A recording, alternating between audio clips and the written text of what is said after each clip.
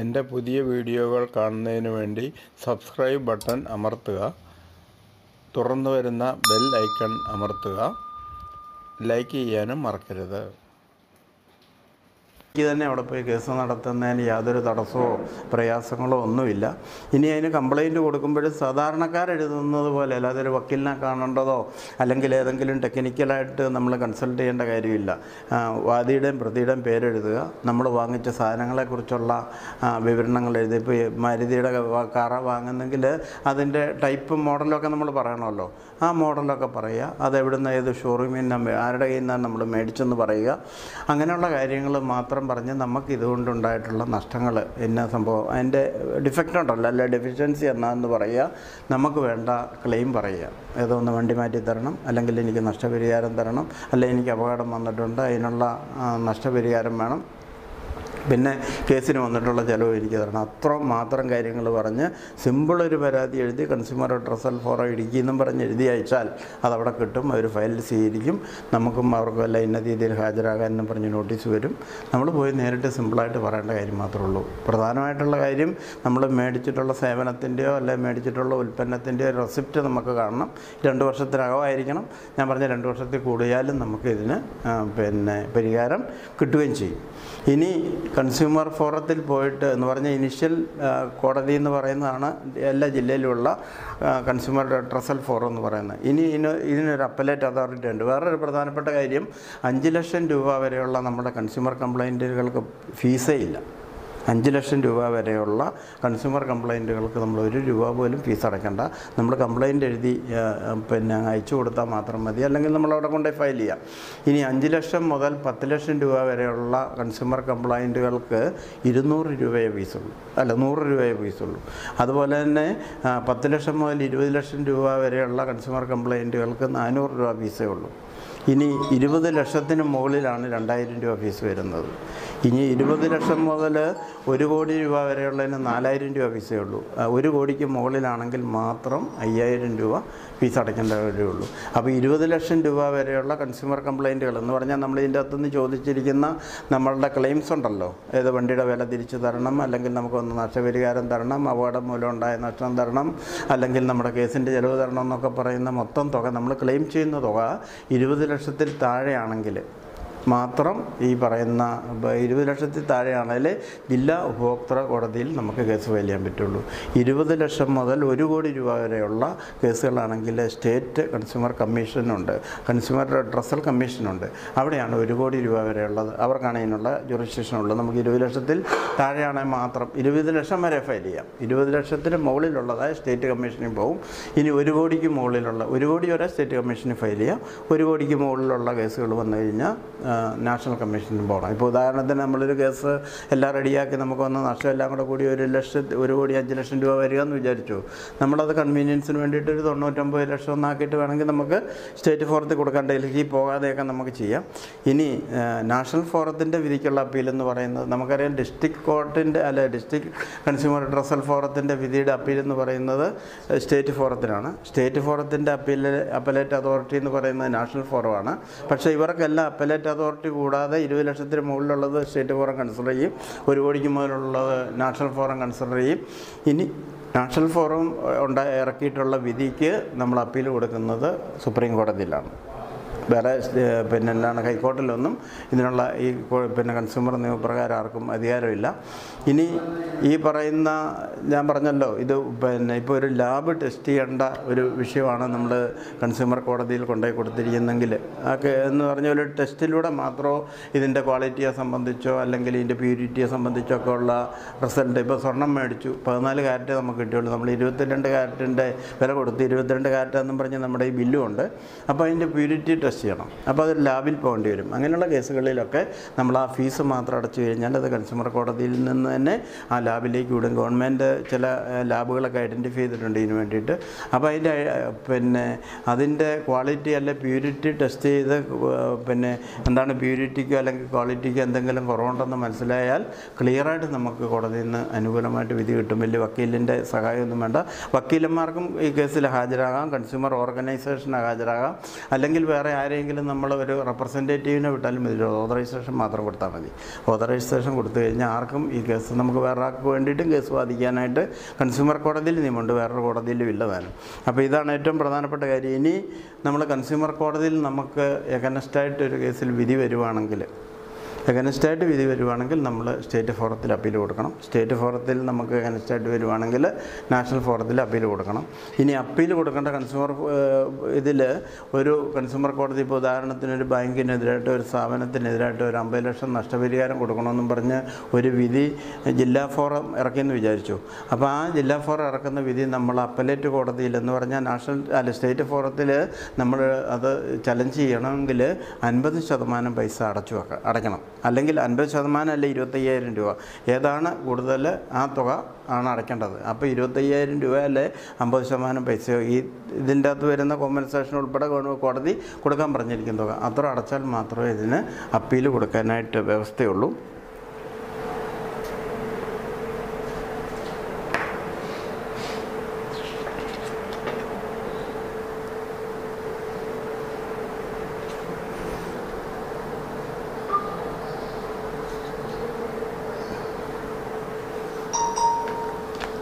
നിയമത്തിൻ്റെ എന്ന് പറഞ്ഞാൽ സാധാരണക്കാരറിയേണ്ട ഭാഗങ്ങളെല്ലാം ഞാൻ പറഞ്ഞു കഴിഞ്ഞു. ഏറ്റവും പ്രധാനപ്പെട്ട എന്ന് പറയുന്നത് നമുക്ക് എന്തെങ്കിലും ഡിഫക്റ്റുകൾ ഉണ്ടാകുക, അത് കോടതിയിൽ നമ്മൾ കംപ്ലൈൻ്റായിട്ട് കൊടുക്കുക, കോടതി രണ്ട് ഓപ്പോസിറ്റ് പാർട്ടിക്കും. ഇനി ഇതിൻ്റെ ജൂറിസ്ഡിക്ഷൻ സംബന്ധിച്ചൊരു കാര്യമുണ്ട്. ഒരു കംപ്ലൈൻറ്റ് കൊടുക്കുന്നത് ഓപ്പോസിറ്റ് പാർട്ടി എന്ന് അതിന് പറയുന്നത്. ഒന്ന് പരാതി കൊടുക്കുന്ന ആൾ കംപ്ലൈൻറ്റ് എന്ന് പറയും, എതിർകക്ഷിക്ക് ഓപ്പോസിറ്റ് പാർട്ടി എന്നും പറയും. അല്ലെങ്കിൽ കേസ് ആർക്കെതിരായിട്ടാണ് നമ്മൾ കൊടുക്കുന്നെങ്കിൽ അവർ താമസിക്കുന്ന സ്ഥലം, ഒരാൾ ഇപ്പോൾ 2-3 പേർക്കെതിരായിട്ട് കൊടുക്കുന്നെങ്കിൽ അതിലാരെങ്കിലും ഒരാൾ താമസിക്കുന്ന സ്ഥലം, അല്ലെങ്കിൽ ഇപ്പോൾ ഒരു ഉദാഹരണത്തിന് കടയാണെങ്കിലോ അല്ലെങ്കിൽ കടയുടെ ഏതെങ്കിലും ബ്രാഞ്ചോ അത് സിറ്റുവേറ്റ് ചെയ്യുന്ന സ്ഥലത്താണ് ഈ കേസ് കൊടുക്കേണ്ടതെന്ന് പറയുന്നത്.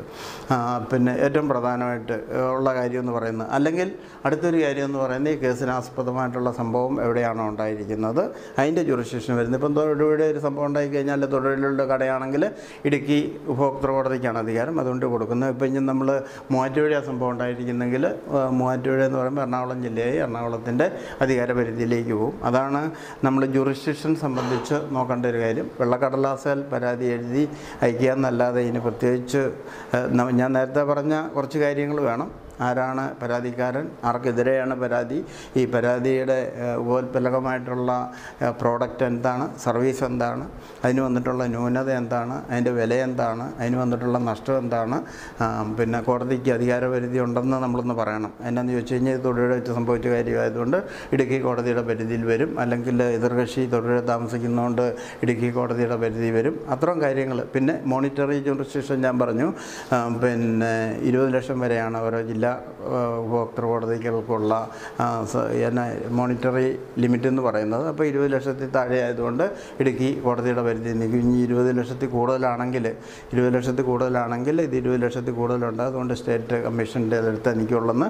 അങ്ങനെ നമ്മൾ ആ ജുറിസ്ഡിക്ഷൻ സംബന്ധിച്ചൊരു പോയിന്റ് പറയണം. അത് സാധാരണ നമ്മൾ എഴുതിയില്ലെങ്കിലും കുഴപ്പമില്ല, തുക കാണുമ്പോൾ അവർക്കൊക്കെ അറിയാം. 20 ലക്ഷത്തിൽ കൂടുതൽ ഇടുക്കി കൊടുത്തു കഴിഞ്ഞാൽ അവരെടുക്കുകയല്ല, സ്റ്റേറ്റ് കമ്മീഷനിൽ പൊക്കോളും. അത്രയാണ് പ്രധാനമായിട്ട് ഉപഭോക്തൃ നിയമത്തിൽ പ്രതിപാദിക്കുന്ന ഒരു സാധാരണക്കാരനായിട്ടുള്ള ആളുകളെ സംബന്ധിച്ചിട്ടുള്ള പ്രധാനപ്പെട്ട കാര്യം. ബാക്കിയുള്ള കാര്യങ്ങളൊക്കെ എന്ന് പറയുന്നത് പിന്നെ ഈ ഉപഭോക്താക്കളുടെ താല്പര്യങ്ങൾ സംരക്ഷിക്കാൻ വേണ്ടിയിട്ട് ഓരോ ജില്ലയിലും ഒരു കൗൺസിൽ വേണമെന്നുണ്ട്, സ്റ്റേറ്റിൽ വേണമെന്നുണ്ട്, നാഷണൽ കൗൺസിൽ വേണമെന്നുണ്ട്.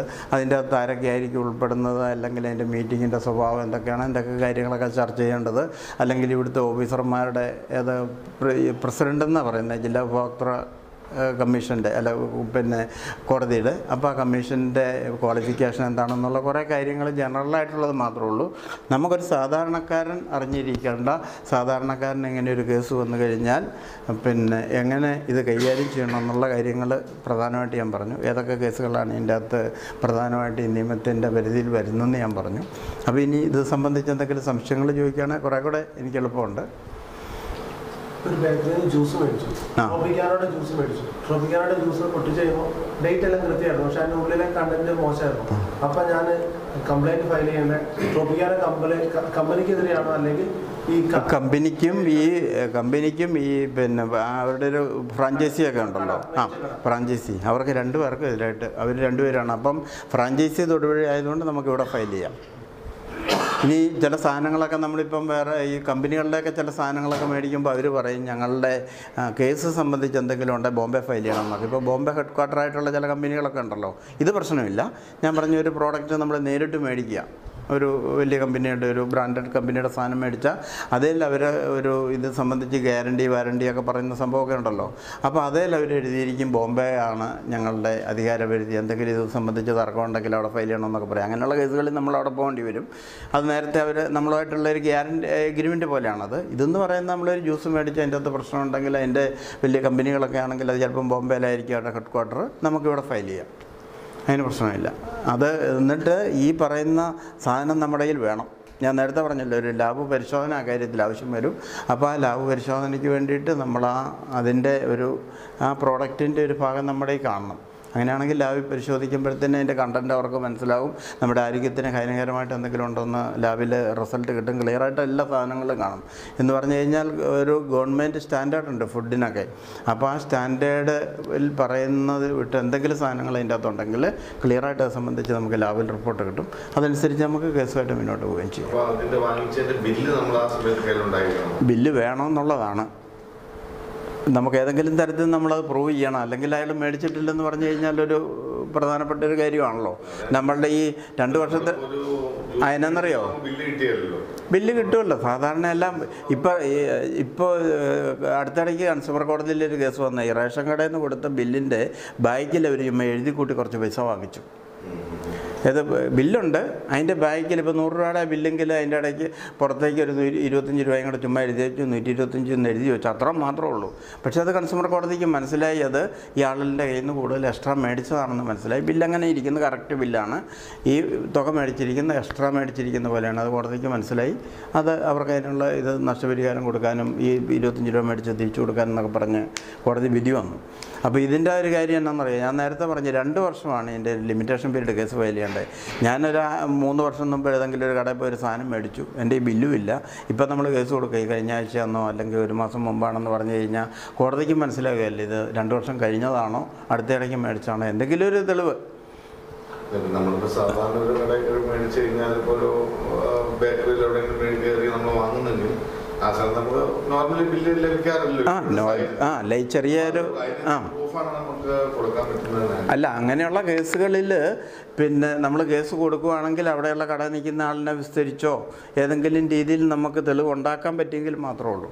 ഏറ്റവും സേഫ് എന്ന് പറയുന്നത് നമുക്ക് ബില്ലാണ്. അല്ല, നമ്മൾ ഏതെങ്കിലും തരത്തിൽ പ്രൂവ് ചെയ്താൽ മതി. മേടിച്ചെന്ന് കൺസ്യൂമർ കോടതിക്ക് മറ്റേ ആൾ തർക്കിക്കില്ല ഏതായാലും ഞാനിങ്ങനെ ഒരാൾക്ക് കൊടുത്തിട്ടില്ല എന്ന്. ചില കേസുകളിൽ കാണുന്നതെന്ന് പറയുന്നത് ബില്ലില്ലേലും